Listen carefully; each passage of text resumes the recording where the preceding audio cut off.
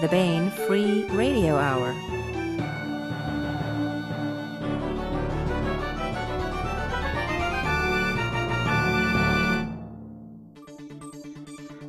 On the podcast, jellyfish alien monsters from 3 universes over.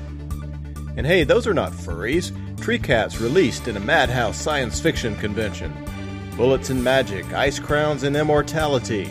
Plus, part 21 of the complete audiobook serialization of David Weber's Shadow of Freedom. All right now.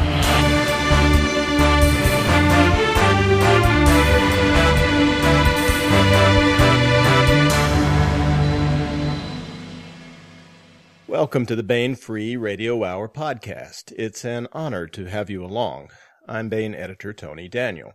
Coming up, we have an interview with Larry Correia, creator of the Monster Hunter series and author of Warbound, the latest entry in the Grimnoir Chronicles.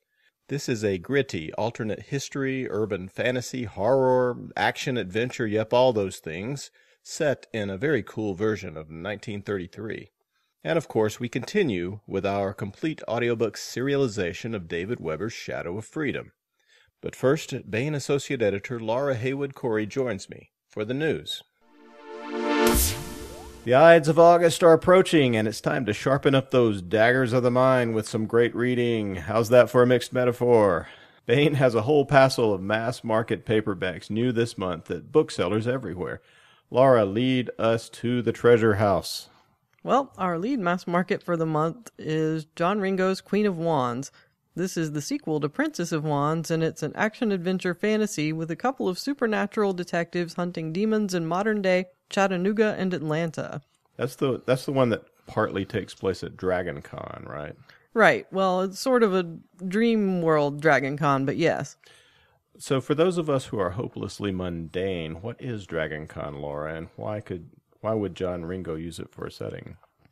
Dragon Con is basically Mardi Gras for nerds. It's one of the biggest volunteer-organized conventions of its type in the country. It takes place over Labor Day weekend every year in Atlanta, spread out over 5 hotels now, and they cover books, music, movies, TV shows, science, all related to science fiction, fantasy, horror.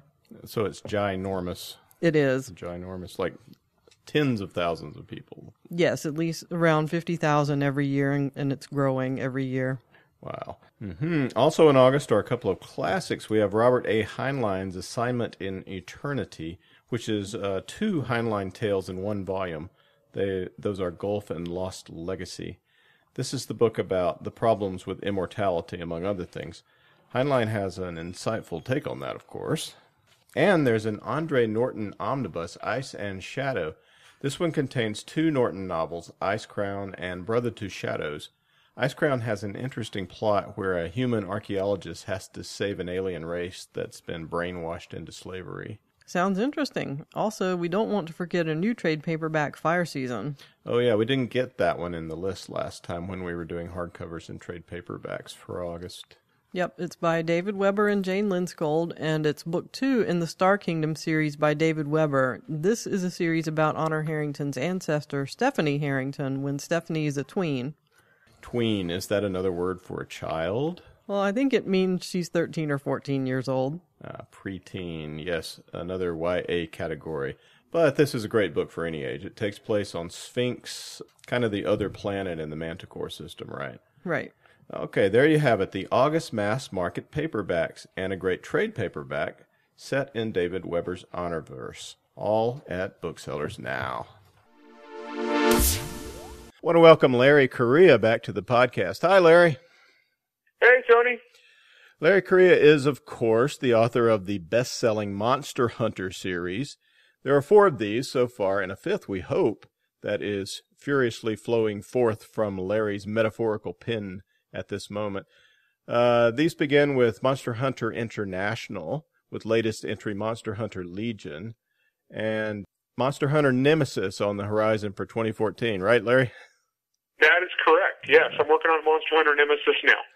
Some of y'all may not be aware out there that Larry has 2 other Baen series. One is co-written with Mike Capari, and is called, what are we calling Deep Six and upcoming Swords of Exodus, that series, Larry? No, we've never actually named the series. It was just, Dead Six and Swords of Exodus. So I guess this is the Valentine and Lorenzo show. I don't think we actually have an official title for it. Yeah, Valentine, and for the moment, we can call it the Valentine and Lorenzo series, maybe. So. Yeah, that works for me. And, because it's really just it's a character study of these two really bad guys. Deadly guys, at least. So that's coming up in it's September. Swords of Exodus. That's a September book, and we'll want to talk maybe with you and Mike about that if we can squeeze it in. Oh yeah, he's on active duty right now, but he will be back in September. Oh, cool. Well, we hope we can do that. So, like you say, these are gritty and bloody, but also they're kind of fun and rollicking military adventures too, Larry. No, I had a lot of fun with them. We had a blast with that series. We got one more planned, and it's going to be pretty awesome. And so far, people are reading the e-arc for Swords of Exodus, and all the reviews have been really positive so far. I mean, everybody's really been enjoying it. So, and the other Correia created series is the Grimnoir Chronicles. These include Hard Magic, Spellbound, and latest entry Warbound, which is a new Baen hardcover just out at booksellers everywhere. Larry, the Grimnoir Chronicle books are hard to classify. We kind of think of them around here as urban fantasy crossed with alternate history, crossed with detective noir, and maybe there's kind of superhero stories as well. Can you give us some kind of summary of the general storyline of the series for those that might not know it? Yeah, it's I think of it kind of as an alternate history fantasy, and what it is, it's set in the 1930s. It's kind of a hard-boiled 1930s story, and the world diverged from our world in the 1850s. Magical powers began to appear across the world, and basically these people have the ability to alter one specific part of the laws of physics. And as time has gone on, the numbers of people with magic has increased. It's diverged more and more from our timeline because of that, until we get to 1932, where the first book starts, and it's about 1 in 1,000. About 1 in 100 people has some form of magic, and about 1 in 1,000 has some really impressive abilities. And so the world has changed because of this, and I'm a history geek. I got to have a lot of fun with that. So it's kind of alternate history. It's kind of hard-boiled noir. It's kind of my love song to Raymond Chandler and Dashiell Hammett. So imagine if those guys in the 1930s were writing urban fantasy. That's kind of what this is. Yeah. It's a little bit of sci-fi. I mean, ultimately, your magic has a rational explanation. Yeah, when you get to that point, when you realize that the magic is actually, hence the title, hard magic, because usually in fantasy you have hard magic systems and soft magic systems, where there's a lot of magic or a little magic, and there's hard rules, or they're not. The magic has a lot of hard rules, and when you get to that point, you realize it's actually I kind of do base it on science, though I have a lot of fun with it, and I just violate the heck out of physics. So yeah, there is that element there. Like I said, there is a science fiction element from where magic comes from, and the problems associated with that. And so it gets pretty cool. I get a little alternate universe action going on there. I mean, I get to when you're writing a fantasy novel and you start quoting Einstein and Niels Bohr. You're having some fun with it. Yeah, and you may be fading into that cross-genre material. Oh, it is so hard to put that into a category. I tell you, when I pitched this idea to Tony Weisskopf, main publisher, yeah. So I'm trying to explain this to her. It's like, it's this and it's this and it's this and it's this, and she's just like, okay, I'm just gonna have to read it. Well, it turned out okay. Well, so over the course of the series, your main character is Jake Sullivan, and he's gone from sort of a Raymond Chandler-esque down-and-out PI who was a really honorable guy underneath this gruff exterior, but not exactly a power player in world politics and et cetera. And now in Warbound, he's a guy who is humanity's last chance to escape a fate that's really worse than death. Can you tell us about Jake's basic magical power and how it fits in with the Grimnoir universe? What is a heavy well, each magical power, I gave sort of a 1930s style slang nickname. Jake is a heavy, and a heavy is somebody who controls the direction and strength of gravitational pulls. Now, he is special in that he's far smarter than your average heavy, and he's put a lot of effort into understanding it, so he's kind of taken his abilities to the next level, where he's really kind of messing around now with mass and density. And most heavies are kind of have the reputation of being dumb lugs, and they're mostly just used as human forklifts, that sort of thing, because they can pick up really gigantic heavy objects because they can temporarily alter the gravitational pull on that item. He's a veteran of World War I, and he was a machine gunner, and you use a heavy as a machine gunner because basically you would give him the really, really big gun, and he could just run around with it like it was a rifle. And but Jake came, and he was a war hero. He came back from the war, and he's kind of an idealist at that time frame when he's a young man. And he got into trouble with the law because he went to defend somebody from a corrupt sheriff and wound up squishing them, is the best way to put it, and went to prison. And he was doing hard time, manual labor for 6 years, and the whole time he was doing this, he was experimenting with magic. And so when the book opens up, this guy has learned more about his magic and how it works. He's basically an autodidactic genius, though you don't realize that just by looking at him. And the guy's very, very, very intelligent, but he's not well spoken, so most people think he's dumb.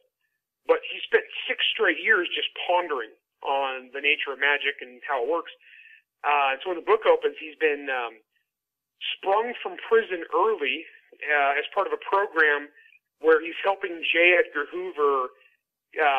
He's basically the muscle they call in to capture dangerous magical people, dangerous magical fugitives. And so that's how the book opens up. That's hard magic. Yeah, that's how hard magic opens. And then the series goes on. Basically, Jake gets embroiled with this magical secret society. That's the Grimnoir, and their overall mission is to protect people with magic from the non-magical people, and to protect the world from magical people. Kind of a self-policing organization, kind of a bunch of idealists, really, but they mean well. And Jake gets caught up in their battle against the Imperium, which is my version. It's a magical imperial Japan is what it is. And as the series goes on, Jake is part of that lore. And then it gets really interesting when as the series goes on, we get into where magic comes from, and the fact that magic actually has some added complications that come with it. I don't want to give away too many spoilers, but something is coming to eat it. And Jake becomes one of the primary guys on a quest, basically, to stop this enemy from destroying the world. And he's a great character. Well, basically, like I said, I grew up reading a lot of Chandler and Continental Op, and I wanted to have a character like unto that, kind of the honorable guy that's the hero. His own remorseless code of justice. They're rough, they're tough around the edges, good heart, and do the right thing even if it costs them. He's one of my favorite characters. I love writing Jake Sullivan. Yeah, he's great.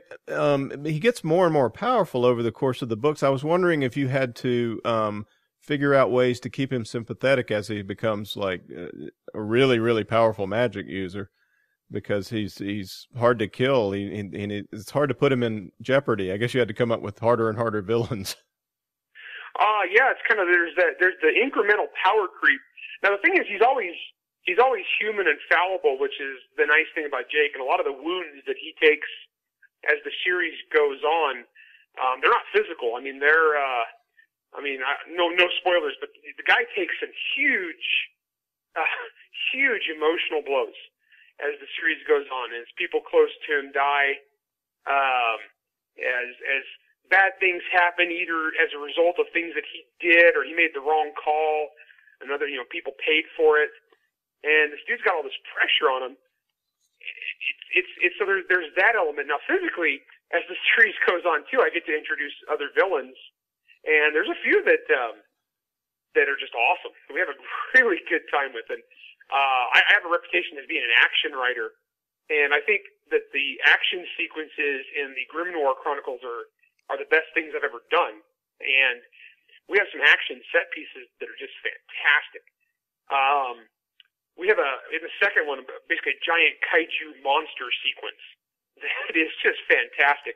And so even though at that point Jake is really, really, really potent, I mean, he's a really powerful individual, it doesn't matter when you're fighting Godzilla.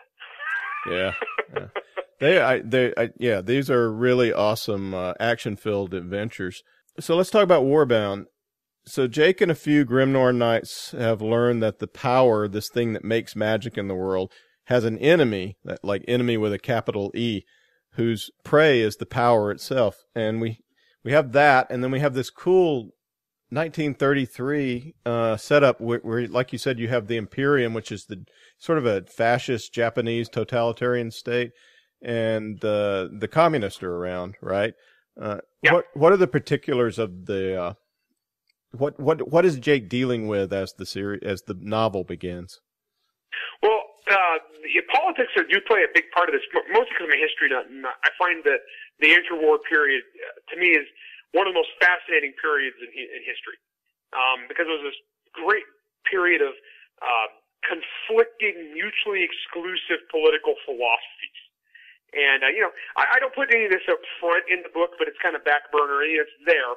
And part of that is that you have these incredibly powerful, horrific governments rise to power during that time period, where people were just assets on a balance sheet, and you could do whatever you wanted to them. And one of the things I did in this world is, most alternate history in this time period, it's Nazis. Nazis make great villains, but they've been done a million times. So in my world, I had Adolf Hitler get shot to death in 1927. So boom, no Nazis, I was done. Didn't have to worry about Nazis. The world at this point, it's still kind of recovering from World War II, World War I, the Great War. They didn't have a second one yet, so it's just the Great War. It ended a lot more violently in my world than it did in real life because Germany and the Allies both developed magical units to fight. And at the end of World War I, they unleashed the most horrific destruction of any battle in human history. It was Second Psalm in this world, and that's where Jake Sullivan was there for that. And so they wound up actually ending the war by obliterating the city of Berlin with a Tesla-designed superweapon called the Peace Ray. And so they obliterate Berlin, and now Berlin is just this blackened hole in the earth. It's now called Dead City. But we'll get to other reasons for that. But so the world is rather different. The Soviets are still the Soviets, only they're doing all this. Just imagine the Soviet Union if you gave them magic, and they're just as bad as you think. Mm-hmm. And then in the East, you have the Imperium, which in this case doesn't diverge historically too much, except that the most powerful wizard in the world is actually their leader. And it turns out that he was actually one of the very first people ever to have magic, and it's the chairman.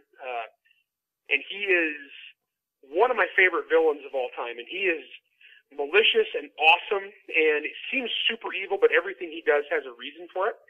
So, I love using the Imperium as the main antagonist in this, because, Imperial Japan in real life was horrific. I mean, they did horrible, horrible things. And just imagine that, only now fueled with the magic to alter the laws of reality. So we had a lot of fun with that. Yeah, I mean, the book, they have basically conquered China, and Shanghai is a so-called free state, although it's a suzerainty of the Imperium. And a lot of action takes place in Shanghai. Yeah, I'd say about half of Warbound takes place in Shanghai, and it's called the Free City. But it's only free, basically, in the extent that the Japanese say, okay, yeah, business can be conducted here. But their secret police watch everything, control everything, and they're just utterly ruthless. But there's a bunch of free cities around the Pacific there, where it's places the Japanese have not conquered, but basically just out of it's convenient for them. And so a lot of it takes place in Shanghai. A big part of the villainy is the Tokubetsu Kodo Kisatsu, which is the special secret police force, who are trying to hunt down the Grimnoir Knights that are there in Shanghai on this mission. And Shanghai is a really cool setting, actually. And historically, 1930s Shanghai was nuts. I mean, it was a crazy town.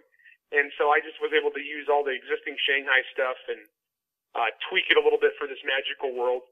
And a lot of actual real historical characters show up during that too. But because they're from Shanghai, there's a lot of people that Americans won't recognize. But yeah, I loved using Shanghai as a setting. And so the first two books take place primarily in the United States. And this one, there's quite a bit takes place in Berlin, and then quite a bit takes place in Shanghai. Yeah, but North Pole.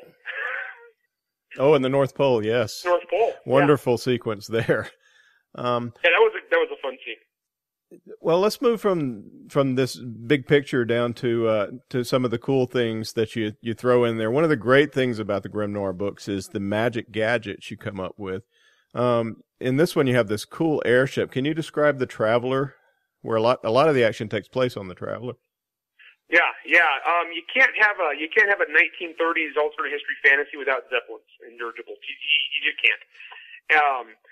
So what it is, one of the main characters is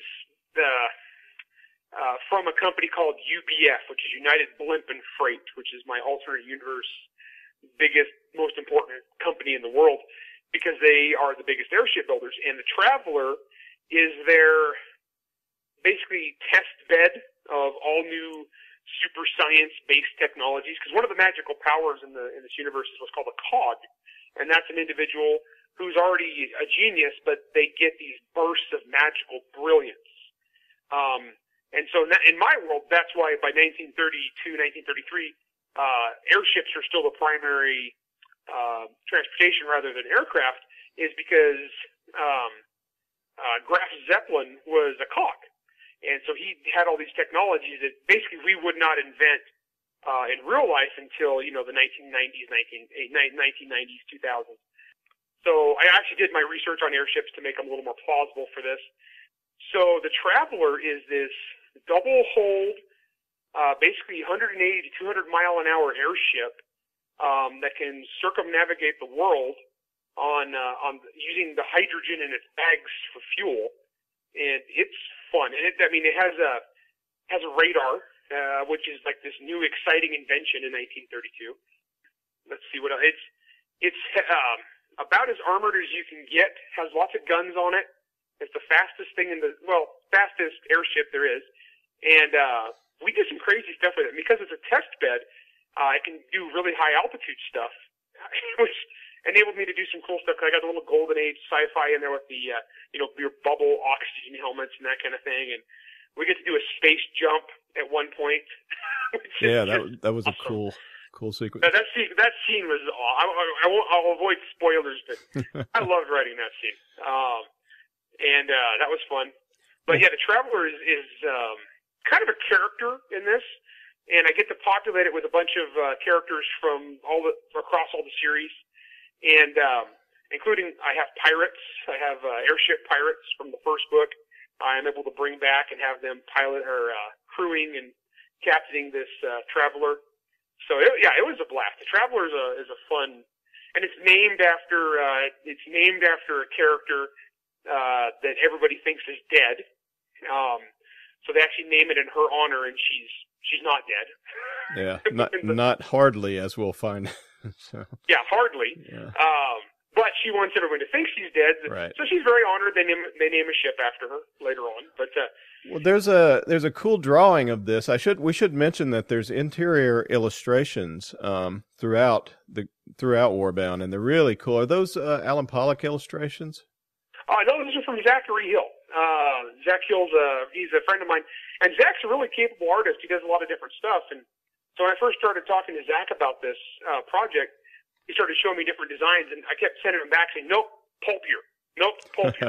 I was like, I wanted I showed him old issues of Black Mask from like the 1930s, and I was like, I want that. I want simple, fast, basic ink drawings. And the reason being is because, as we find out in the third book, all the drawings, all the interior artwork from all these novels, you don't realize it till the third book, is that it's actually in-world. It's actually coming from all the artwork is coming from somebody in the book. And that was kind of a fun little reveal in the third one. And also the glossary. We have glossary artwork by Justin Otis. And the glossary, that's all in-world also. So the whole idea was that everything in the book is not written by us now.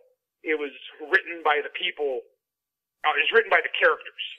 So, yeah, the artwork is a lot of fun. And it's kind of cool because people have been like, oh, this artwork is very basic. I didn't like the artwork. Go back and open up a magazine from the 1930s and see what the ink drawings look like.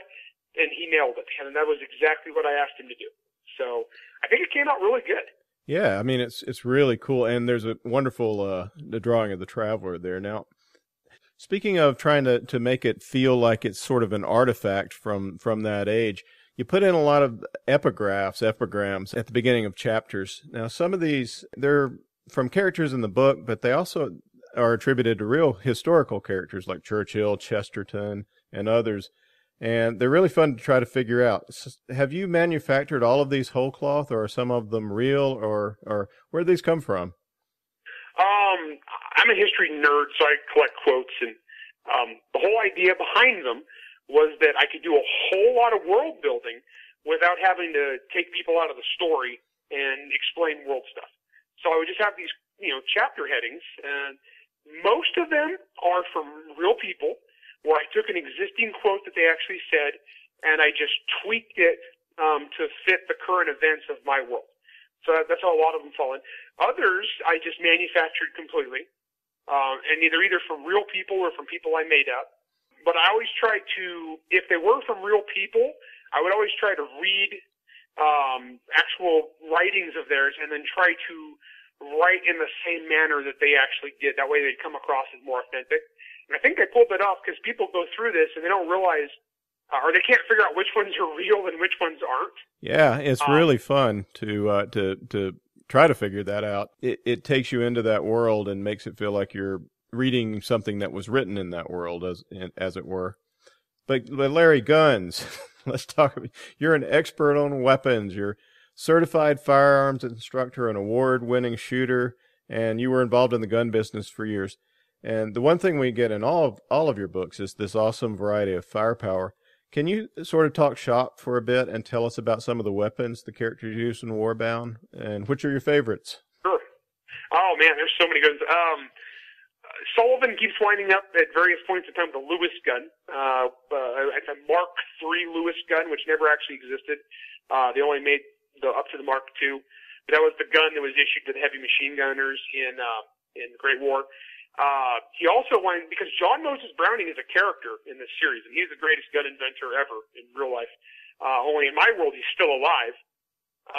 And so he has produced a few new things. Was Browning a cog?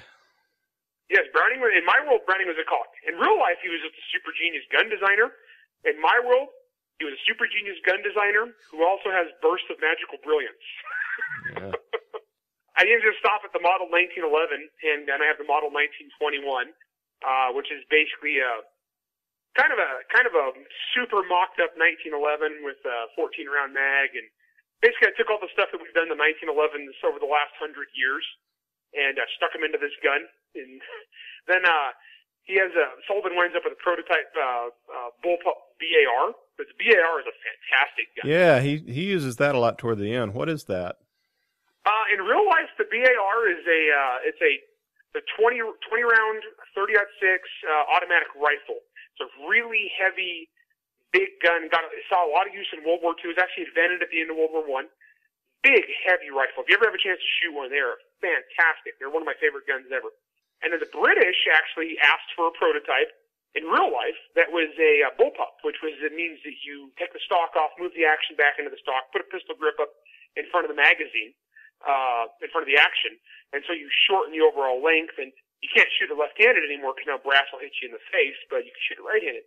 So Sullivan winds up with this prototype that he uses through most of the series. Plus, in my world, John Browning can actually engrave magic onto the guns, so it is a magic gun, which makes it tougher and better. So it goes through. I mean, and then I use all sorts of period guns. A lot of, oh my gosh, Winchester Model 12s, Remington Model 8s, all the various different autoloading rifles. I made up a bunch of Japanese weaponry from various companies. Tech Heinrich, the German, winds up with a Solo-Thurn, side-fed Solo-Thurn rifle, based on an early version of the FG-42. Yeah, I'm a complete nerd for gun stuff. I try not to make the gun stuff as overbearing in this one as I did in Monster Hunter, but it was a little more background thing. But you know, when you got a bunch of people that make a living off of shooting other people, they're going to appreciate their hardware. Yeah, I mean, and you make it blend in very well. It's not like this is a book that somebody who's not a gun nerd couldn't get into. It's part of the world, and you don't even have to know what these particular weapons look like or are to understand what's going on. You can get a pretty good idea just from the way the characters are using them. Well, sometimes it's character stuff too, because as in Hard Magic, there's a scene where Sullivan knocks a European. I won't know spoilers, but Sullivan knocks a German guy out, and he's patting him down, and he pulls out this little 32 out of the guy's pocket, and he just looks at him, and he's like, Europeans. It's just this characterization by gun choice, I see. Because Sullivan's a big American man, so he carries a 45. Sure. Proper American gun. Yeah. Well, he's so he very gets this little 32, and he's like, Europeans. One of the big story threads of the book is the one involving Faye Vieira. Is that her last name? Yeah, Vieira. Who's also very good with guns, whom we've seen in previous novels. She's developed from sort of 30s mall, fast-talking type to a real power in the world of the book. You have a habit of writing these tough girl characters who are very dangerous. I'm thinking of Holly, in the Monster Hunter books. And, I've had a peek at Sword of Exodus, and we have a lot with Ling. Can you set up for us what Faye's task is in Warbound? Sure. What it comes down to is Faye she is kind of accumulation of decades of magic itself, trying to figure out a way to defend itself from the things coming to kill it, and it's coming to devour it. And basically, Faye, I'll avoid too many spoilers here, but Faye is very special because of how her mind works. And when the series starts out, you meet her. She's basically a teenage girl, Okie, Dust Bowl refugee. And as the series goes on, you discover that she is incredibly powerful. She's a traveler. She has the ability to teleport, basically. But she's better at it than anybody else that has her form of magic. And as the series, and I planned this since the beginning, which is kind of funny because people read the first review and they're like, or read the first book and they're like, well, no, she just seems to keep getting more and more powerful. But then they read the second book and they're like, oh, wait a minute, that makes sense why she was getting more and more powerful. Then you get to the third book and you're like, holy crap, I see what you did there. Because Faye is, she's not just powerful, she has a more direct connection to magic than anybody else in the world for a very specific reason. And you get to, at the end of Spellbound, and you find, the end of Warbound, and you find out why she has that special connection to magic, and then everything kind of clicks together. And it's basically magic itself has picked Faye to be its last line of defense. And I won't ruin it for anybody, but Faye is seriously the most dangerous character I've ever written. Like, if I had to pick any character I have in total and, like, have them all fight, Faye wins. And she is, so she's a kind of psychotic, by the time this book takes place, she's 18. She is one of my favorite characters ever. Faye is awesome. And she goes through a lot of growth as the series goes on. Yeah. A lot of this book is about Faye's coming of age story, as it were. So, And the Travelers part is really cool. I mean, you do a lot of cool action scenes where the Travelers are using their powers to show up in unexpected places, and it seems like you just had a huge amount of fun figuring out how Travelers and Fades could kill people or fight. Oh gosh, yeah. Well, one thing I like to do is, I mean, if I give people these magic powers, and I said what the rules are to these powers, okay, now take that to somebody who's really good at their job and very malicious and knows how to fight.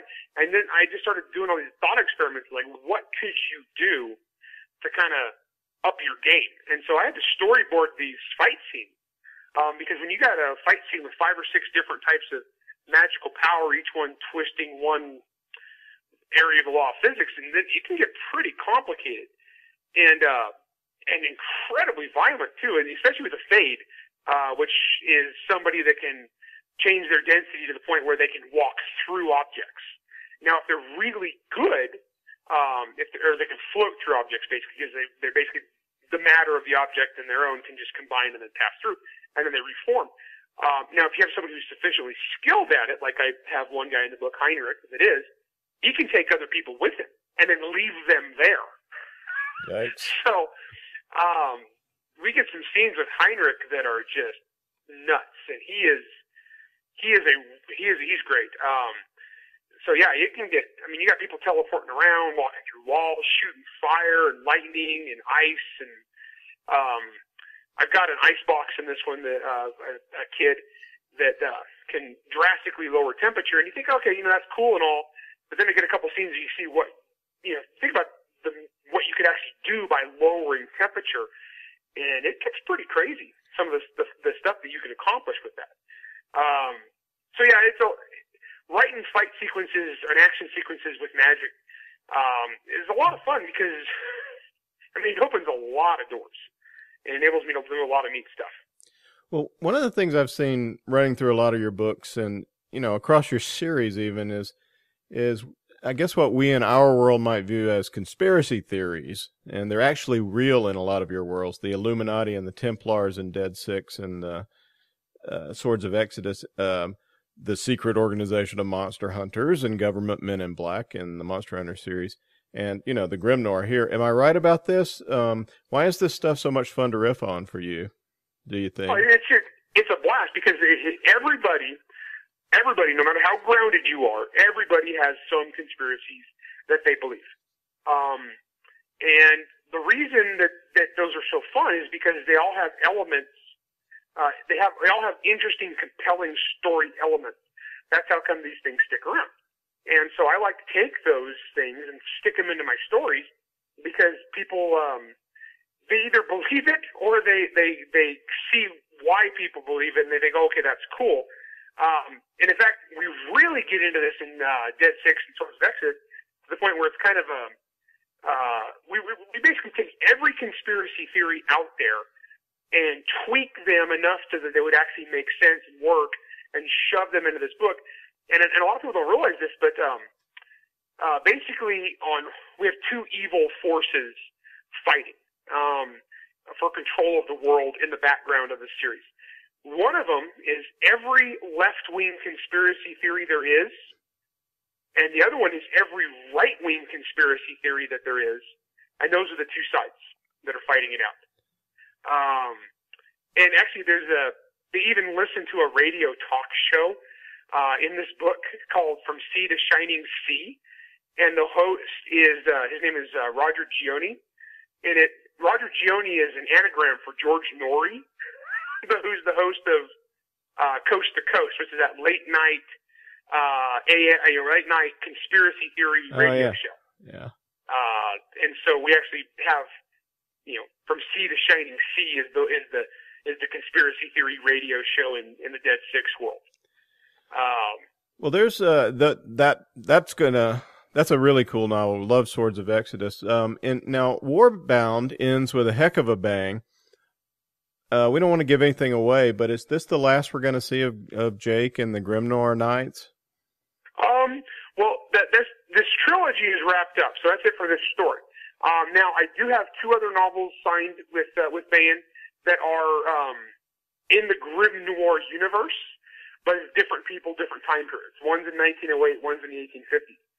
However, after finishing this trilogy, you notice the way it wraps up. I mean, I really set it up that there are a bunch of questions still about what are these people going to do now. And there's some really interesting characters. And I would really like to revisit this in the future. I'm thinking to do another series set about 20 years later, set in the 1950s, where I could get into a lot of the golden age of sci-fi stuff. I mean, the way the series ended up, I won't ruin it for you, but there's certain individuals that have wound up together. You're like, wow, that's really cool. And there's other people that are having children. You're like, holy crap, what are their kids going to be like?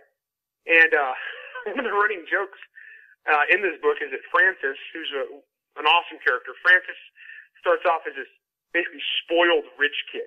He's actually a really awesome character, and as the series goes on, Francis actually grows from spoiled rich kid into an actual leader. Mm-hmm. Especially in Warbound, where he has to basically throw down against FDR.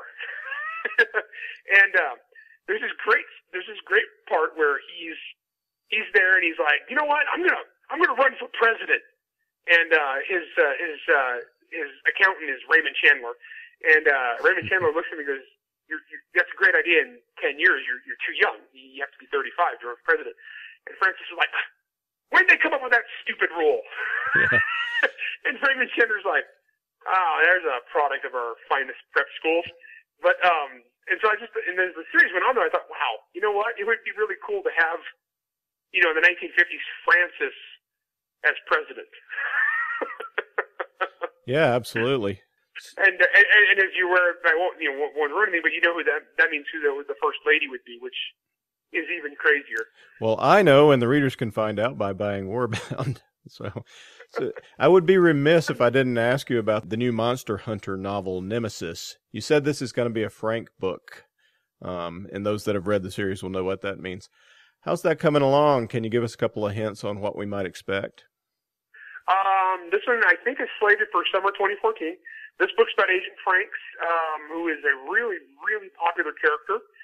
Can't give away too much about him, but he's this kind of merciless government killing machine who, when you first meet him, you think he's just this dirtbag that intimidates monster witnesses into silence. And he is, but as the series goes on, you realize who and what Franks really is, and he's incredibly awesome, and he's just really, really badass. So people have been wanting a Frank story for a long time. So a big portion of this book is Frank's backstory, also with the current story that's going on right now. And it's written in the third person. It's like Monster Hunter Alpha, in that was a Monster Hunter novel, but it was separate from the regular characters, and it was about Earl Harbinger. This is the same way, only it's about Franks. And the subtitle is Monster Hunter Nemesis, Agent Franks versus the World. It's going to be a lot of fun. Basically what it is Agent Franks is on the outs with the government. He's kind of on the run. There is a bounty on his head. He is a monster. He is no longer protected. And basically it's the biggest bounty in the history of all monster hunting, which is going to cause all the various international Monster Hunter organizations I introduced in Monster Hunter Legion are all going to be after Agent Franks. And all this while he's trying to stop a plot, which is why he was kicked out of the government. So it's pretty awesome. And there's a couple scenes that are just nuts because Franks is just this relentless, remorseless, awful killing machine. And so there's just some great sequences with Agent Franks just doing his thing. Well, cool. Hurry up and finish that thing. We're waiting for it. The book we're talking about now is Warbound, Book 3 in the Grimnoir Chronicles. It's alt history, noir, urban fantasy, bullets, zeppelins, magic, giant universe-eating jellyfish. It's got it all, and it's a lot of fun. It's also new at your favorite booksellers right now. I want to thank Larry Correia for being with us to talk about it. Thanks, Larry. Thanks, Tony. And now we continue with our complete audiobook serialization of David Weber's Shadow of Freedom. This portion of Shadow of Freedom is provided by Audible.com. Get the complete audiobook at Audible.com now. If you are not a subscriber, you can get the entire audiobook free, or choose from more than 100,000 other titles when you try Audible free for 30 days. Okay, here's what has gone before. After a fierce war, Honor Harrington's Star Kingdom of Manticore has defeated one long-standing enemy, the Havenites, and reached a truce with another menace, the ancient aristocratic Solarian League. The Solarian League is crumbling, and on the edge of its empire, rebellion is brewing. Royal Manticoran Navy Admiral Michelle Henke, Countess Goldpeak, commands the Royal Manticoran Naval Forces in the Talbot Quadrant, a region allied with the Star Kingdom and on the border of the restive frontier of Solarian space. Goldpeak sympathizes with the rebels, but wants to be careful that whatever help she supplies is in a time and place of her own choosing, not that of her enemies. Her first chance to strike a blow against the Sali Office of Frontier Security and the Frontier Fleet is in the Saltash system. With the help of Solarian battlecruisers, the system governor has impounded Manticoran merchant ships in a deliberate act of provocation. Royal Manticoran Navy Commodore Jacob Savala and his destroyer squadron have arrived in system to release the merchantmen from illegal Sali confinement, and after a devastating display of Manticoran martial superiority, Zavala has the upper hand. The system governor has attempted to call Zavala's bluff, but Zavala isn't bluffing. Not every citizen of Saltash is willing to die for the governor's pride, and dissenting members of the Saltash government and defense forces work quickly to avoid further loss of life to Manti firepower, particularly their own. Here is part 21 of David Weber's Shadow of Freedom. "Let's raise the station, Abijad." "Yes, sir," Lieutenant Wilson replied, and Jacob Zavala sat back, watching the tactical plot while he waited. Desron 301 had settled into orbit around the planet Cinnamon. Traffic Control hadn't assigned them a parking orbit for some reason, but HMSK's astrogator had managed to find one. It wasn't as if there was an enormous amount of orbital traffic to pick a way around, after all. Captain Meow's destroyers remained in orbit around Cinnamon's moon, and Zavala was perfectly content to leave them there. A handful of civilian vessels had moved nervously away from the planet as the squadron entered orbit, but aside from that, things seemed reasonably calm. Maybe that was because the majority of the star system shipping was out rescuing the survivors of Oksana Dubrovskaya's squadron. Zavala's lips tightened again at that thought, but it wasn't one he was prepared to dwell upon. Right now, he had to concentrate on other things, and he couldn't pretend he wasn't grateful for the distraction. On the other hand, the other things had the potential to turn into an even more horrendous mess than the massacre of Dubrovskaya's battlecruisers. After all, there'd been only 8,000 or so human beings on those warships. There were 250,000 human beings on Shona Station. Which is the reason, as that pain in the ass Dueñas clearly understands, we can't use Mark 16s as door knockers this time around, he thought grimly. And if there really is an intervention battalion in there, it's going to be one hell of a trick to pry our people loose without getting a lot of other people a lot more personally killed. Unless the station CO's another Meow, at any rate. And what are the odds of that if he's got a stack of gendarmes breathing down his neck? "I've got the station commander for you, sir," Lieutenant Wilson said, and Zavala looked up from the plot. "Thanks," he said, and turned to his comm. "I'm Captain Jacob Zavala, Royal Manticoran Navy," the smallish, dark-skinned man on the comm display said. He was quite unlike the dominant genotype here in Saltash, but despite his diminutive stature and polite tone, no one was likely to take any liberties with him once they got a good look at his eyes, McNaughton thought. "Am I addressing the commanding officer of Shona Station?" The Manticoran continued in that same courteous yet unyielding voice. "I'm Captain Valentine McNaughton," McNaughton replied. "I'm the senior Saltash Space Service officer aboard." That weasel-worded evasion of responsibility shamed him, but there was no point pretending otherwise, and this Zavala no doubt understood that. For purposes of shifting blame, Governor Dueñas would be delighted to embrace the legal fiction that McNaughton genuinely commanded Shona Station. If McNaughton had ever been foolish enough to forget he simply reigned over the station administratively, while OFS actually ruled everything in the star system, he would have been replaced with dizzying speed. Zavala's eyes flickered, and McNaughton felt his face try to heat at the other man's obvious awareness of that reality, but the Manticoran simply nodded.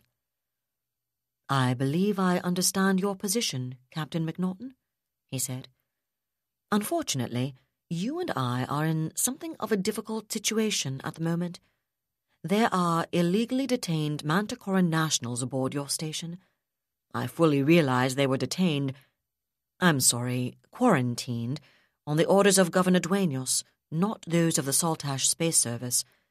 The problem is that I've been ordered to retrieve them, and Governor Dueños has been less than cooperative, shall we say? In fact, he's flatly refused to release them. And the reason this is unfortunate is that I'm going to have to insist on recovering them. In fact, my orders are to do precisely that, by whatever means may be necessary. I'm afraid Vice Admiral Dubrovskaya's squadron has already discovered what that means." If those blue eyes had flickered before, they were rock-steady and laser-sharp now, McNaughton observed with a sinking sensation. "I informed Governor Dueñas I would be sending a boarding party aboard your station within 15 minutes of making Cinnamon orbit," Zavala continued. "My pinnaces are en route now. I have no desire to inflict additional casualties, especially not civilian casualties, but my orders are clear and I intend to follow them. That means my personnel will be coming aboard Shona Station very shortly. I don't suppose Governor Dueñas has instructed you to release the people I've come to reclaim into my custody?" "I'm afraid he hasn't," McNaughton replied. "May I ask what instructions, if any, he has given you?" "I've been informed that he declines to release your people from quarantine," McNaughton responded in a very careful tone. "Aside from that, I have no specific instructions in regard to this matter." "Should I assume that means you intend to refuse to cooperate with my boarding party?" Zavala's voice was noticeably colder, and McNaughton drew a deep breath. "Your personnel aren't in the Saltash Space Service's custody," he said. "Their security and medical treatment are an Office of Frontier Security responsibility under the terms of OFS's management of traffic here in Saltash.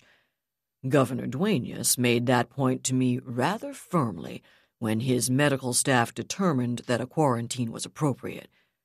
As a consequence, I can't release them to you, however cooperative I might otherwise wish to be."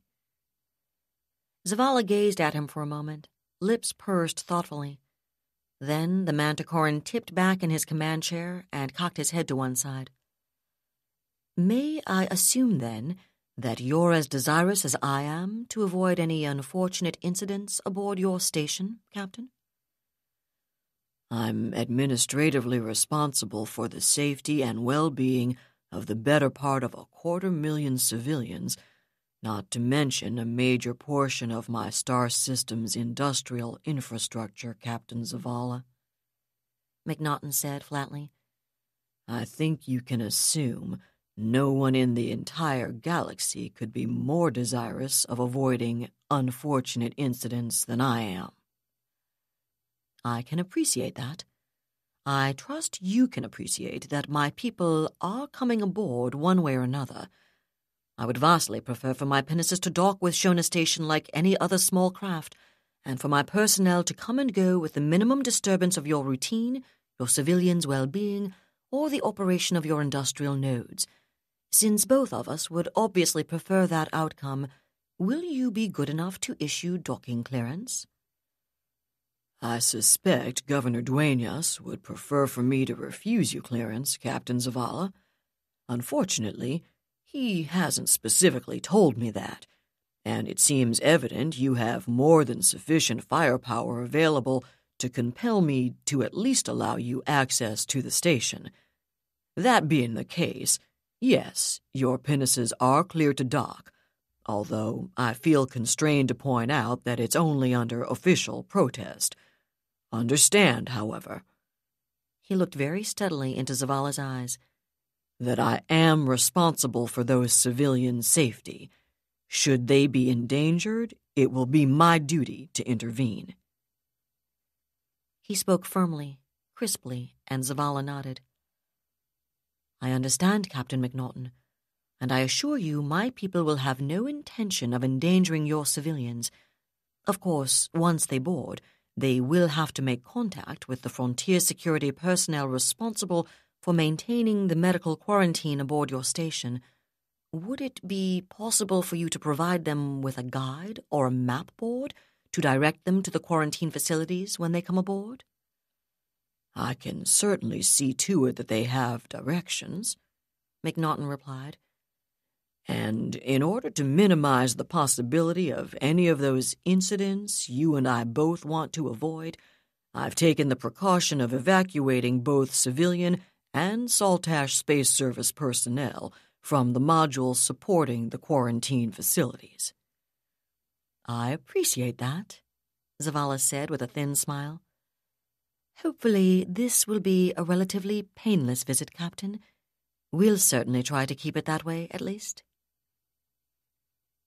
"All right, people," Lieutenant Abigail Hearn said, standing at the head of the pinnace passenger compartment. Her image appeared simultaneously on the main bulkhead view screens in each of the other 3 pinnaces, and she hoped she looked calmer than she actually felt. "According to our last update, the locals don't want any part of this. They haven't come right out and said so, but we have docking clearance, and their CO's withdrawn his personnel from the portion of the station between our docking bay and our people. That's the good news. The bad news is that we still don't know how many of the gendarmes stationed here are currently on board, and how many may be deployed elsewhere in the system. But we do know our people are in their custody, and they don't have orders to give them back." She saw the tension in the faces actually looking back at her aboard her own pinnace, and she knew the faces aboard the other small craft of her flight were just as tense, and well they should be, since only one member of her entire boarding party had ever been a Marine. Gendarmerie intervention battalions had a well-earned reputation as thugs and enforcers rather than soldiers, but they were at least nominally trained with infantry and support weapons, and there were almost certainly more of them aboard Shona Station than there were Manticorans and Graysons aboard her pinnaces. Obviously, we all hoped these people would be smart enough to recognize reality when it smacked them in the face, she continued. What happened to their battle cruisers should have convinced them it would be a really, really bad idea to make Commodore Zavala unhappy with them. They seem to be a little slow, however, even for Solis. Her timing on the last 3 words was perfect, and several people laughed out loud despite the tension curdling the pinnace's atmosphere. "I have no intention of getting any of you killed," she told them when the laughter had faded. "A lot of you were with me and Mateo pulling SAR and Spindle, and that's why you lucky souls get to take point with the 2 of us. The rest of you know the plan, and I expect you to stick to it. We don't want any shooting if it can possibly be avoided. We don't want to escalate any confrontations that don't have to be escalated. Having said that, your own safety is paramount. I don't want anyone killed if we can avoid it, but I'd a lot rather have some Soli gendarme killed than one of you. Is that clear?" Heads nodded, and she nodded back.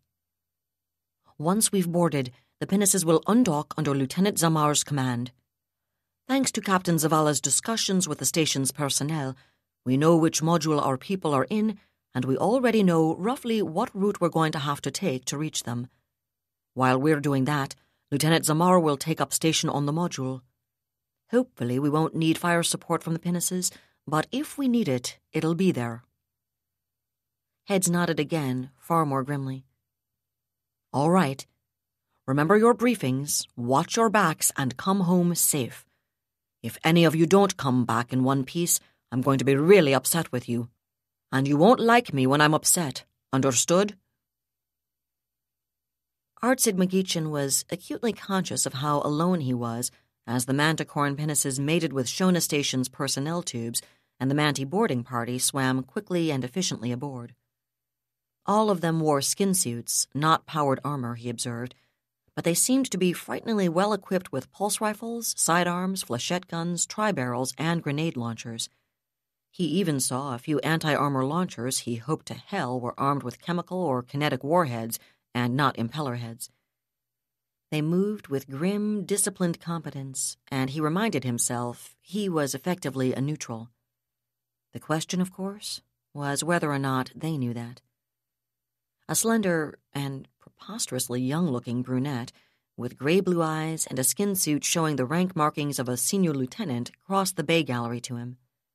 A massively built fellow, who would have made at least 2 and probably 3 of her, followed at her heels in an armored skin suit, carrying a flechette gun casually at port arms while a slung rifle hung over his shoulder. He also carried a pulsar in a belt holster and another one in a shoulder holster, and all of his weapons had an ominously well-used look. So did his dark eyes, for that matter.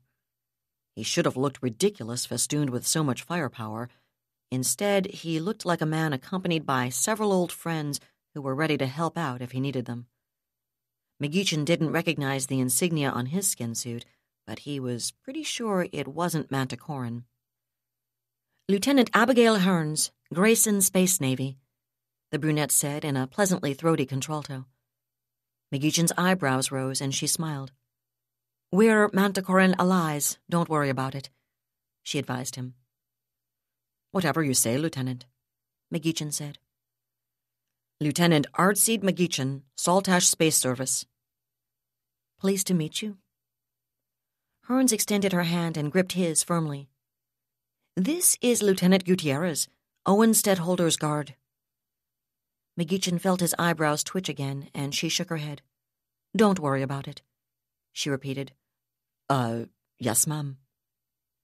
McGeechan wasn't certain she was senior to him, but he suspected she was, despite her apparent youth. It was always a bit difficult to estimate someone's calendar age without knowing which generation of prolong he'd received, but this Lieutenant Hearns exuded a quiet aura of competence that spoke of a lot more experience than someone as youthful-looking as her ought to have. "I suppose we should go ahead and get ourselves organized, don't you think, Mateo?" she said, smiling up at the towering lieutenant, and he nodded.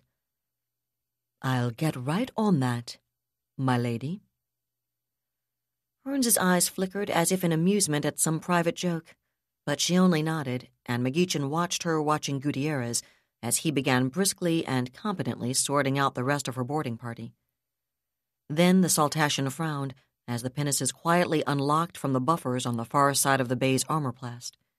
He started to say something about it, then changed his mind as he saw them back out of the bay on reaction thrusters, alter heading, and drift off in the direction of Victor 7. Surely they weren't going to... His thought trailed away as he remembered what had happened to Vice Admiral Dubrovskaya. Under the circumstances, it was probably just as well not to invest too much confidence in what these people weren't going to do. He considered that for a moment or two, and then, ever so slightly, he began to smile. If they hadn't been gendarme pricks, he might almost have felt sorry for Major Pole's troopers, and in the meantime... Chapter 15. "Excuse me, Lieutenant Hearns." Abigail turned and raised an eyebrow at Lieutenant McGeechan. The Saltash Space Service officer gave her an apologetic look that seemed to have an odd, almost gleeful edge to it, and extended a tablet display. "I'm afraid it turns out we're even more short-handed than we thought we were, given the nature of the current situation," McGeechan continued. "And Commander McWilliams needs me back in her command center. Since that means I won't be able to personally guide you to Major Pole after all, Captain McNaughton asked me to give you this. I know it's not as good as having an actual guide, but I hope it'll be good enough." Abigail started a sharp retort, but stopped herself. If McGeechan really did have orders to stay out from between the gendarmes and her people, her yelling at him wasn't going to change anything. Besides, she couldn't blame him, or any of the other Saltashians, for wanting to keep as much distance as possible between themselves and anything Frontier Security could construe as collaboration with Manticore. She took the tablet, but McGeechan didn't let go of it immediately. Instead, he hung on and looked across it at her. "As I say, ma'am, it's not as good as having an actual guide, but Captain McNaughton said to tell you he hoped it would help." There was a strange emphasis on the last few words, and Abigail's eyes narrowed. Then they dropped to the tablet and widened instead. "I can appreciate your manpower difficulties, Lieutenant McGeechan," she said after a moment. "And under the circumstances, we won't detain you any longer. Please pass my compliments to Captain McNaughton." "Of course, ma'am." McGeechan released his grip, came briefly to attention, and saluted. Abigail returned the courtesy and watched the Saltashian officer step back a half-pace, turn, and stride briskly away without so much as a backward glance. "Excuse me, milady, but wasn't that supposed to be our guide?" A deep voice rumbled behind her, and she turned. "That was what I expected, yes, Matteo," she agreed calmly. "It seems there's been a change in plans, however. Captain McNaughton and Commander McWilliams need Lieutenant McGeechan elsewhere." "And we're just supposed to go waltzing through this space station all on our own, are we?" Lieutenant Gutierrez sounded a tad skeptical, and the look he bestowed upon Lieutenant Hearns was remarkably similar to the looks certain of her tutors had given her back on Grayson, usually immediately after something expensive had gotten mysteriously broken. "I'm afraid so," she sighed. "The best they could do for us was this." She held up the tablet, and Gutierrez's eyebrows rose. "Is that really—" he began, then shut his mouth tightly. He hated people who asked obvious questions. "Yes, it is," Abigail smiled thinly. "Changes things just a little, doesn't it?" "That's one way to put it, ma'am," Gutierrez acknowledged, still gazing at the tablet.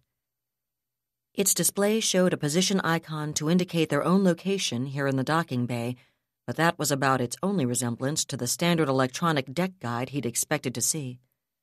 A standard guide would have shown them where they were and highlighted a route to their intended destination.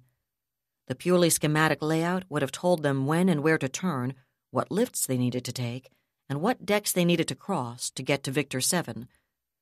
Of course, Lieutenant McGeechan would have been a better and, under the circumstances, a more reassuring guide, and it wouldn't have shown any details aside from their direct route, but it would have sufficed. What Abigail Hearns actually held, however, was a damage control guide from Shona Station's engineering department. True, it would guide them to Victor 7, but it was intended to get emergency repair crews anywhere they had to go under any conditions.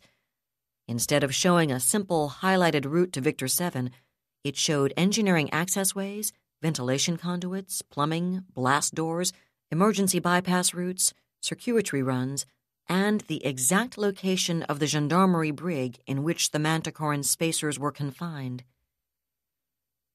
"Pity there wasn't time for them to get you a standard deck guide, my lady," Abigail's personal armsman continued. "I guess we'll just have to make do with what we've got." That was David Weber's Shadow of Freedom, Part 21, read by Allison Johnson. And that's it for the podcast. Thanks to Audible.com, thanks to Laura Haywood Corey, to Christopher Ciafani, and podcast theme composer Ruth Judkowitz. And a 20-cartridge Browning automatic rifle fired .30-06 slug salute of gratitude to Larry Correia, author of Warbound. Please join us next time here at the hammering heart of science fiction and fantasy, and keep reaching for the stars.